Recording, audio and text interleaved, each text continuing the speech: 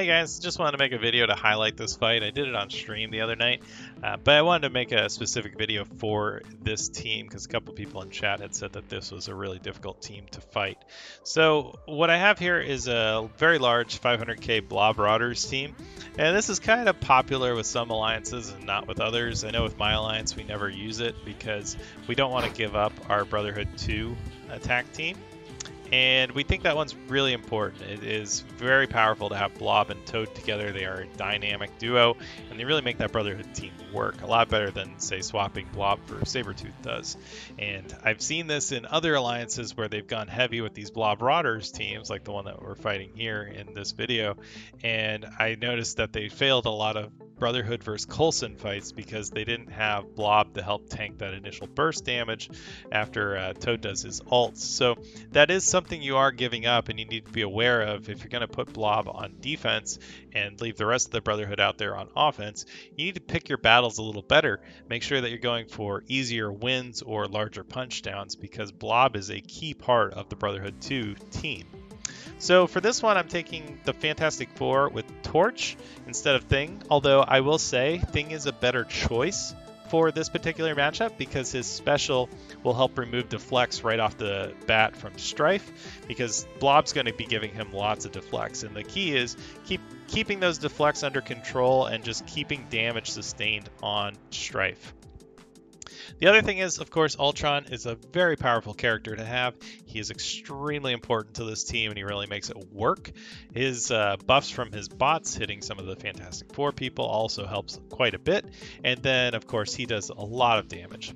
Now, this is right at the beginning of ISO 8 coming out, so you can see here the enemy team actually had 2 healers in Emma and Sinister, so you'll see I have to deal with that as well. Getting 5% heals from, an Emma Frost and a 126k Sinister is actually pretty substantial. There's a decent amount of heals there, probably about 15-20k each time they take a turn, plus all the minor regens that they hand out. But the thing is, with this team, you're basically going up against a very sustainable team. And the biggest problem is that Blob will give deflects to adjacent allies. In this case, he has Sinister and Strife, which is really the best order you can put this team in order to take advantage of those deflects. However, when you use the Fantastic Four against them, and this is, an 80k punch-up in security, mind you, the passive from Mr. Fantastic is going to provide a lot of assists, and those assists also take away deflects. So if you're getting 2 attacks per turn, they may be getting 1 deflect on Strife, but you're removing 2 deflects at a time, and that helps you manage the deflects so that when you get through them, you do more damage and you get to it quicker. So here we see right off the bat, Mystique does her ult on my Namor, who takes a pretty big chunk of damage from the attack, even because he has the security debuff on him right now. Torch flips that debuff into defense up because that's his passive, which is awesome. Love getting debuffs on Torch because his turn comes around and he turns them all into happy little buffs for himself. So here we have the offense up and a couple of deflects as well as a defense up on him for now. But what I do here is I actually go with the special, and the reason why is because it just adds to the offense ups that they have. And I think it's useful just to get those out there because they're all going to get removed by the Emma ult on turn 2 anyway. So you might as well just get your usage out of them. All right, so here we're going to see Emma got a pretty big barrier here. Strife has a little bit of his barrier left, and we're going to use the Namor ult here to clear a bunch of the buffs. But however, remember, if somebody deflects on an attack, they actually will also deflect a buff removal. So there's a bit of that action going on right here, so that's why most of the buffs remained. I do have my Namor ult maxed, and I do think that's a necessary T4 for war because it really makes this team much more powerful, especially against these buff heavy defenses. Now you'll see here, every time I get a turn, Blob's going to provide a deflect to Strife and Sinister, and so you'll see these things count up here pretty quick. So we call in the minions, and each of the minions is going to take a turn and provide another deflect to Strife. And here I do something a little bit interesting. So I got lucky, and this is not always going to happen, right? So the taunt got removed from Strife, and what I do is I just go ahead and I hit that Blob because he doesn't have defense up. If he had defense up, I probably would hit him anyway, just because the ult from Fantastic does remove defense up. But he doesn't, so I figure I'd just do a bunch of damage to him since he doesn't have a deflect, and I can afford to hold off on killing Strife here for a moment. But I figure if I get Blob down a little bit more, he's going to take a lot of damage and potentially be easy to knock off later in the fight. Whereas if I had, say, a defense up and no deflects on Strife, I probably would have hit him with this because I'm just trying to do the most damage here. The other thing I see is I also have an assist coming here from Invisible Woman. You can see there she crits for 80k, which is pretty powerful, right? So normally she'd be doing like 50, 60k with that attack. That's pretty big. So that was a combo of about 150k damage to that big blob. It's, I think, an 80k blob. Now we're stuck back on Strife because we got Blob down to the yellow. It's the auto taunt from Strife, but that's okay. So he's got a few deflects on him. These bots are going to give him a few more deflects because that's just the nature of Blob's passive, but that's okay. We're just going to hit into it. We're going to do what we can, and we're going to keep laying on the damage and hopefully pick these guys off slowly. So they copied my torch, which is a little bit lucky, I will say. If they copy, say, Invisible Woman, that barrier plus offense down can be a pain. If they copy Ultron, the bots can be really annoying. It's really just kind of an RNG thing for whoever they clone, but it's not always there. So you can see my Namor offense stuff special did a ton of damage and actually took out Blob, which is awesome here. Now, you normally wouldn't get that. Instead, you just keep wailing on Strife. Either way is fine. You're just trying to get through the tanks. If you can get through those two, you're good. And then the rest of them are relatively easy to pick off.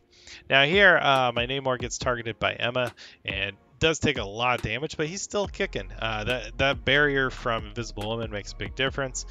Here we call in some more minions, and since we don't have to worry about the blob deflects, it's not too much trouble to continue going through these guys. So we'll just go ahead and keep wailing on Strife. As long as we get through Strife, the rest of this is fairly simple. It's very unlikely that they would win this fight. The only thing that would cause them to win at this point is if I run out of time. So I'm going to take out this Strife and then get through all these buffs whenever we can. It's going to take a little while, but they do have a lot of sustain. They have a lot of buffs. They have a lot of regen, a lot of barrier. There's just a lot of things to deal with. But again, if Strife loses his taunt, keep going at him. Don't try to get like Sinister down, because as soon as he goes half health, Strife is going to auto taunt and you have to go back to him, and you don't want to do that. You want to make sure you maintain damage on Strife, get him down, and then just finish the job. So here I do the ult, even though it's overkill, just to get some energy back so I can call in minions again sooner rather than later. And from here, we're just going to do what we can to finish them off. So there goes Namor. He finally eats it from a bleed. And then there's a couple of assists. So we'll take out the torch because he's relatively low power anyway. So just finish him off. And then this is a waste, actually. So I should have just hit Mystique. And the reason why is because Sinister was about to take a turn and his passive heal is huge. So unless you're getting him down to the red, it's not going to do much because he's just going to heal right back up. So now we can go after Sinister because he's got low turn meter, and we can finish him off here real quick. But that's really the key to this fight is, you know, don't get too distracted from Strife. If you can take out Strife or Blob, you're going to be in good shape, right? But Strife is generally your primary target. I just so happen to be able to get to that Blob a little earlier with the Fantastic ult, and that made this fight a lot easier. However, if I had landed that on Strife and just kept wailing on him, I probably would have just killed him sooner and then gone after Blob. But that's really the key. Kill order is Strife or Blob, and then the rest of them. Emma is always last, though. Her sustainability, resistance, and everything makes her very difficult to take down when she has the support of the Sinister. You need to be careful about that. Don't get lost on trying to kill an Emma early, because you may end up running out of time due to her gigantic barriers, self-sustain, and self-healing, especially if she's got the healer ISO class, because she's going to be getting a bunch of heals on turn or giving them out to teammates, and they may be giving them to her, and it makes this fight take a lot longer than it should.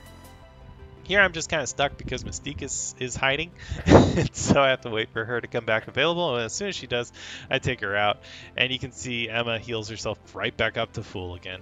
So now we got the full team, and here I put it on auto because it's more important to get these attacks in and just do damage as fast as possible to get rid of her, because she has a lot of health. Generally, you know, I think this was like a 90k Emma, so she's probably going to have 300k health, especially with the classes now helping, and that's a ton of health to get through. So just good to see, and you can see the team powers here, and I'll show the final screen here just to see my team versus theirs as far as the powers go. I think that's always good to show in some of these videos and make it easier to understand how the fight was set up. So here you go. So 101k, tier 14 Invisible Woman, only a tier 12 Mr. Fantastic and Torch, and then a tier 13 Namor, and a tier 14 Ultron with Striker. You can see here, they had a pretty significant power level here too. Blob was the only one that was not tier 14, so you can see he aided a little earlier. I'm not sure that tier 14 would have made that much of a difference on him. Maybe he would have survived a little bit longer, but even still, it wasn't that bad of a fight. And the funny thing is, though, and this is why I really don't think Blobrauders is good, I would use the exact same team if they had Sabretooth at equal or greater health, right, or greater power, right? F4 Tron is probably the most reliable counter to Marauders, and I think the only thing that it really counters is X-Force against Marauders. So X-Force is also an excellent Marauders counter, but Blobrauders not so much. So F4 Tron is a really good Blobrauders counter. It's a really good Marauders 4+1 of anything counter. They can just plow through them with large punch-ups and do it very effectively and very reliably. So to me, doing an 80k punch-up on a team like this, well, I know they just nerfed their attack because they took Blob off their offense. So I think that's really the issue with this team, is that you're sacrificing another team for it. And Brotherhood 2 is probably a top 6 war offense easily. There's a lot of teams that they can take out. So you really need to be careful about that when you're putting mishmash teams together and making sure that you're not losing out on effective power on the other side of the war that could otherwise, you know, give you another win. So just be careful about that. But that's how that fight works. That's how the breakdown goes. And I just wanted to point all that out and give a little bit of the reasoning behind how I did that fight and how to take care of it. So if you have questions, let me know. If I see another one of these teams, I'll definitely try it. I'm also curious to see how like Doc Ock and the S6 do against the Blobrauders team, just for the fun of it. I don't know how they would do. I'm not really sure, but I would assume that the similar power they could probably win. Other than that, I think, you know, Black Order is a very simple win against Blobrauders. You could punch up 150k with Black Order easy, I'm sure. They're just overwhelmingly powerful. It doesn't matter what you put on defense. Black Order can kill it. So, but yeah, Marauders is definitely one of the better defenses we have now. So, and this is just one variant of it. Anyway, just wanted to show that and give you guys the scoop on how to do that. So enjoy the fight, and I'll see you later.